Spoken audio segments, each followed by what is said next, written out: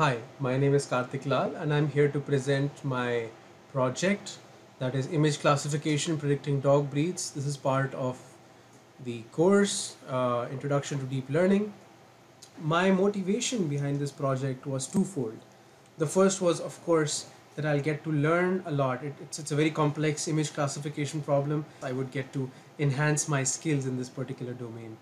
And the second reason is that even though I'm a very big dog person, my memory is very bad. So I thought, why not build a model in which I can just take a photo of a dog, upload it to my model, and my model tells me what breed that is. So let's get started.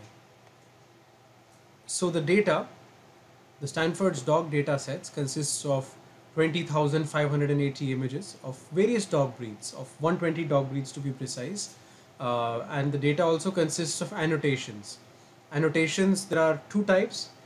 There is the label of each image, and the second is there is a precise bounding box of each dog, which essentially means that where exactly is the dog in the image. That's what the second part tells us. Each image has three colors, but varying sizes. None of the images are grayscale, but they have different sizes. So I did rescale the images. Thankfully, there were approximately equal number of images for various dog breeds. There was no severe class imbalance anywhere. As part of the pre-processing, the first thing I did was I condensed the problem into a 11 class classification problem by choosing dog breeds at random. And this was essentially done because of the computing power at the moment that I have. I did my project mainly on Jupyter Notebook in my laptop, and I also used Google Colab. I tried to run a model on 120 breeds. It was way too slow, and I wasn't really getting any results from very few epochs that I could run the models for. So I decided that let me condense this down into a smaller classification problem, and later on, if I have higher compute power, I can extend this problem to 120 breeds. The second pre-processing step that I did was I cropped each image using the bounding box provided in the annotations file. This was done essentially because in a lot of images there was extra noise. For example, in these images there is a human being standing behind the dog, where only the dog is important, and if the model tries to learn the dog from here, it captures along with it a lot of bias and noise. Same thing in this image. This dog is probably part of some dogs competition, and he's winning a medal, but there are also people around him. Just so that the model learns only information about this particular dog, we crop it out into this form. Now, what algorithms did I use? The most obvious choice for such a classification algorithm was the convolutional neural network. And why CNN is because it is very beautifully designed to sort of capture the spatial and temporal dependencies in an image. Unlike a feed-forward neural network or a fully connected neural network where I would have passed a vector for every image. The problem there being that I would not be able to capture the dependencies, the spatial dependencies, meaning I would not be able to capture the dependencies between the nearby pixels to each other, which in an image is very important because a lot of them are very much related temporally. A CNN, as you may know, involves at least one convolutional layer where the operation of convolution is performed on the data. And to add the element of non-linearity, we have an activation function, which in my case I've used ReLU. There is max pooling, which reduces the dimension. There are multiple convolutional layers and pooling layers involved back to back. And finally, we flatten the layers. We have a fully connected layer, and finally we do a softmax if there are multiple categories to predict. Now for this problem, I used three sorts of convolutional neural networks. The first one was which I trained myself, and I trained mainly three types of CNNs from scratch. One where there was no dropouts or batch normalization, the next where batch normalization was there, and the third where dropouts I had added. The second type of neural network that I created was using the transfer learning phenomenon. I used the VGG16 to train my model for dog breeds classification, and I also use Inception v3, which is basically GoogleNet, the third version. Now coming to the results from some of the CNNs. The first CNN where there was no batch normalization or dropouts. This neural network consisted of convolutional layers followed by max pooling, and these alternated one after the other, and finally ending in a dense layer, and then finally a softmax dense layer after that. As you can see, here is the plot of training accuracy, validation accuracy versus the number of epochs. It is very visible here that the model sort of overfits, because after the 15th epoch, the validation and training accuracy sort of diverge, they fork apart, where the validation accuracy comes to a plateau, but the training accuracy goes up. This is probably because there is no sort of regularization. That's why we follow it up with the next CNN where we use batch normalization. Now, batch normalization is used because as the signal propagates, the variance sort of increases. So we use batch normalization to essentially rescale the signal before it goes to the next layer. As you can see here, it does not overfit, where both the training accuracy and the validation accuracy go hand in hand. They increase alongside with each other. It had a slightly lesser accuracy than the previous case, although as you can see, it's 55 in the previous case and it is 49 here. But that's only because the lesser number of epochs that we trained the data for. As you can see that the validation accuracy is still on the upward slope, and had we trained it for many more epochs, say 50 to 100 epochs more, it would have gone even higher. The same was the case when we added the dropouts. As you can see, again, the validation and train accuracy increase hand in hand, and it has a validation accuracy of 51.04. If we train it for more epochs, it will go up most likely. Next comes the VGG16. Now VGG16 has so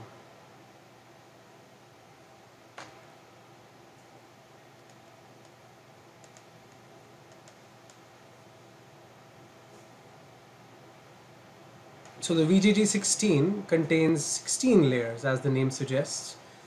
The most unique thing about the VGG16 is that instead of having a large number of hyperparameters, they focused on having convolutional layers of 3x3 filters and stride 1, as you can see on the image here, and always sort of had the same padding and max pool layers of 2x2 and stride 2.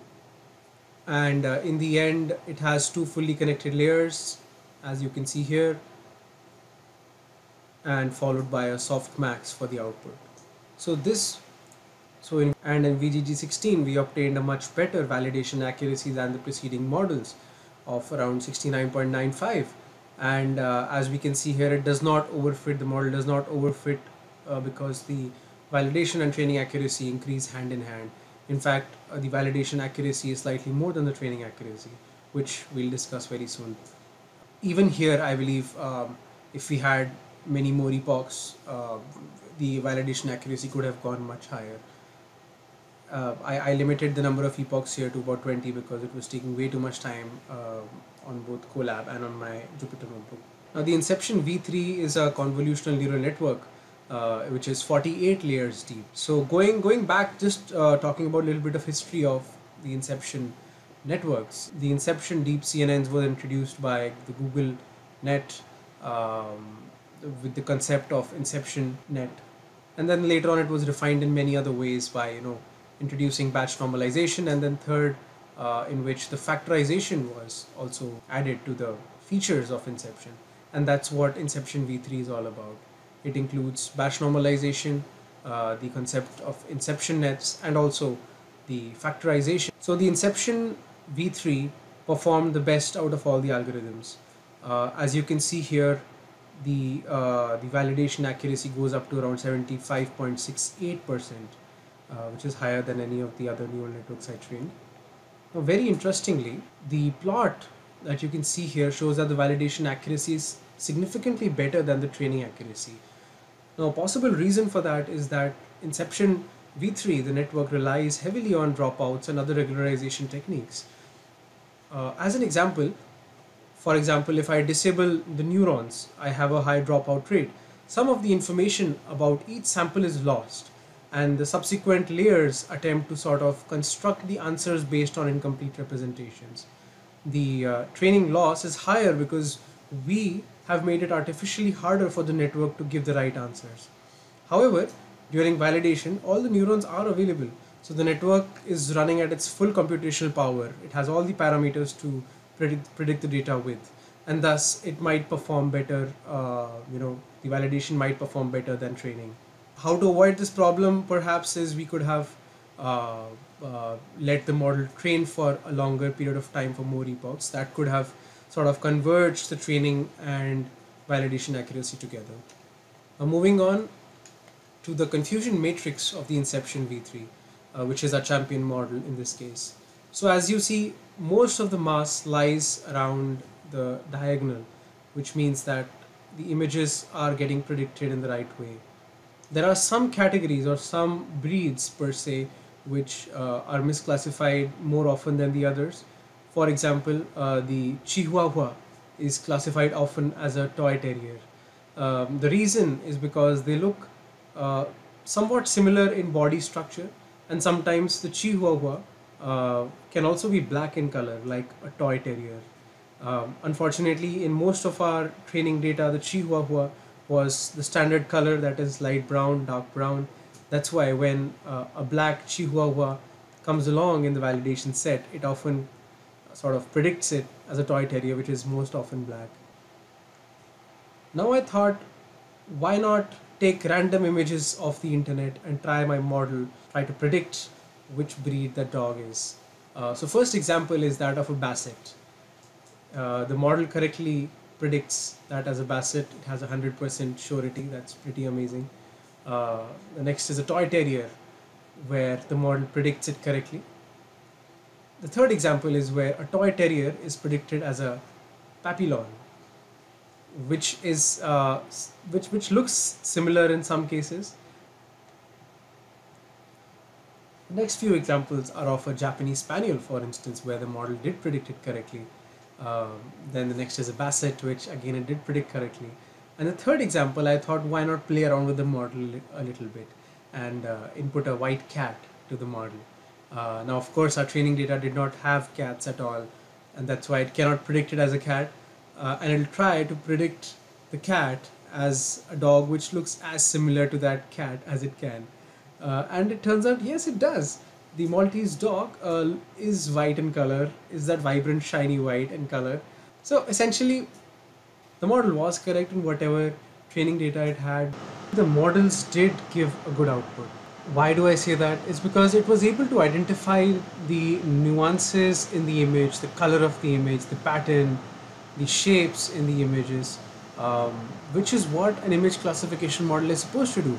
And an accuracy of 75% for a 11 class classification is pretty good. I hope you enjoyed the presentation. Thank you.